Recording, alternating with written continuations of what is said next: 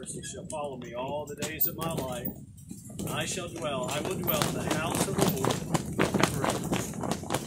And in addition to that, I'd like just to read this portion of what was in his obituary. Of course, he acknowledges his dear family that he loves so much, and each of you.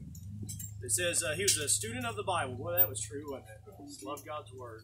He told me often about being in Springfield, and the days of Baptist Bible College and all of his experience, and then it says he enjoyed his younger years of riding a horse out west as a circuit riding preacher. I didn't know that. Oh, yeah.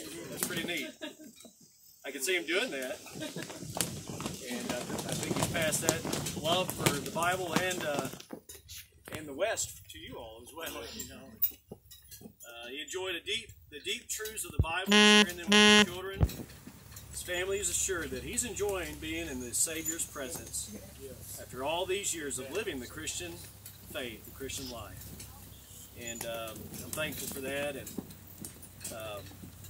I had a note here from Jennifer, I think your conversation with Miss Kelly, that even here in the latter days of his life, he wanted to drive out to New Mexico.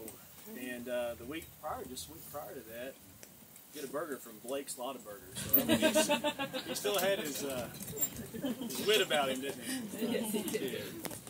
Well, let's have a word of prayer, and then we'll enjoy a couple songs that the family has here. Father, I sure thank you for my friend.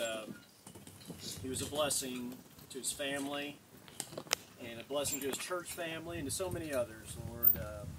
We often talked about this day. He knew that he was nearing the end of his life, and he still loved you, and he loved his family, and wanted the best for them, and their love for him is a testimony of how that he lived. And God, I thank you for his friendship. I thank you for the encouragement he was to me every time I was around him, every visit I had with him, and the conversations we'd have about your word, and Lord, about being in your presence. And it was evident to me that he was ready to go home to heaven, and so I'm glad he's in your presence now, and miss him, and I know the family does.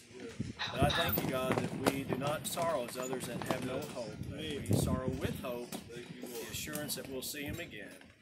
In Jesus' name we pray. Amen. Let's enjoy these songs here that you have.